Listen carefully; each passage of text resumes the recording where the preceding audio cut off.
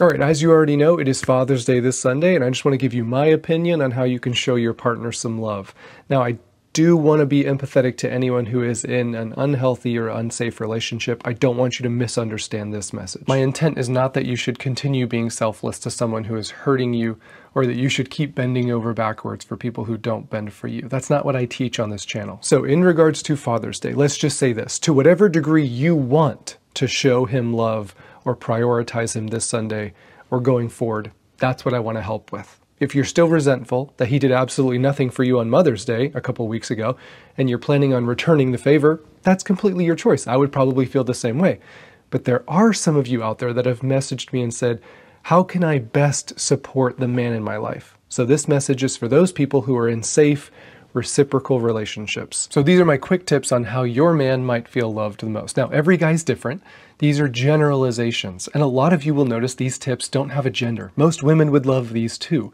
So just use these in combination with actually asking him which of these he likes the most.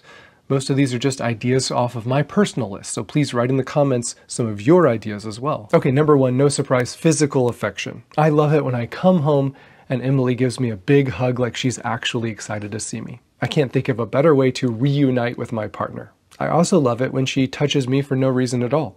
It's a nice reminder that she's still thinking about me or desires me. This can include flirting, this can include kissing, it can also include initiating some sexy time, but a lot of this is non-sexual in nature and all of it fills my love tank equally. 2, look for ways to defer to his judgment. Men love it when you think they're competent. I'm not saying I'm competent, I'm saying I love it when Emily acts like I am. When she says, babe, hey, can you help me fix this? I mean, we talk so much about men just listening and not trying to fix a problem, and that's true, but sometimes we also like to fix a problem. Throw us a softball once in a while and just say, hey, what should I do in this situation? That makes us feel like you actually value what we have to say. Take driving, for example. Everyone's always getting on to men for getting lost and not stopping to ask for directions. How about just one time while you think he's getting lost and he says, oh man, I think I might have missed that turn. You just say, hey, I trust you. That's it. You don't nag him to stop and ask for directions. You don't use this to remind him that he's dumb. You just say, you know what? I'm probably gonna make it back home. Now, it might be 7 minutes later than normal, but I have an opportunity to treat him with respect. I have an opportunity to defer to his judgment. I have an opportunity to build him up instead of just tear him down. And I can choose to say, you've always gotten me home up until this point, so you got this, babe. Now, if you hate the idea of doing this, that might be something worth exploring because you might be in an unhealthy relationship where you feel chronically neglected and you're seeing through a lens of pain, and rightly so.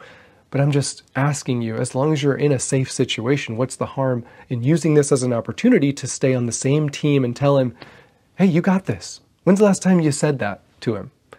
Whatever it was, I bet he liked it. 3, look for ways to tell him that he's strong or safe. Tell him you feel safe around him. If he's got muscles, tell him they look good. He's probably worked hard on them. If he doesn't have muscles, like me, I'm just saying when Emily asks me to open a jar or unjam something with my manly strength, it's so cliche and stupid, but when I can pop open that jar and she gives me that look like, wow, you're strong. It's really dumb and it makes 0 sense, but nothing makes me feel more manly than that. 4, take an interest in the things that interest him. Ask him about his car. Ask him about why he loves to play that specific video game. Ask him to explain it to you. Ask him about the stock market. I love talking about the stock market. But it's so boring to Emily, she literally only asks me to talk about it when she can't fall asleep. That's a true story. The only time we talk about the stock market is when she wants to use me for melatonin. My point is, find something that he's excited about and share it with him. Go hunting with him, go fishing with him, and just make it a goal to find out more about why he loves it. Don't overwhelm him with questions, just play to your audience. If he's talking, if he seems excited, keep him talking, keep asking questions. If he seems like talking is like pulling teeth, then don't ask him any more questions. He's not a talker, as you know. 5, brag about him in front of other people. If he fixed up the car, if he built something, if he got that promotion, if he's working hard on something, if you don't think he's gonna hate hearing his name, then tell people that you're proud of him. Tell people you notice his hard work and you think he's doing a great job. Even if he doesn't hear you, most men love to be appreciated for what they're actually getting right. In fact, we all love to be appreciated for what we're getting right and not just hounded for what we're getting wrong. I'm not saying shower him with fake praise. I'm just saying let's all open our eyes to the little things that our partner does do for us. All right, those are my tips. Thank you for listening. Happy Father's Day. For any men that made it to the end, please comment what I should have added. Thanks so much.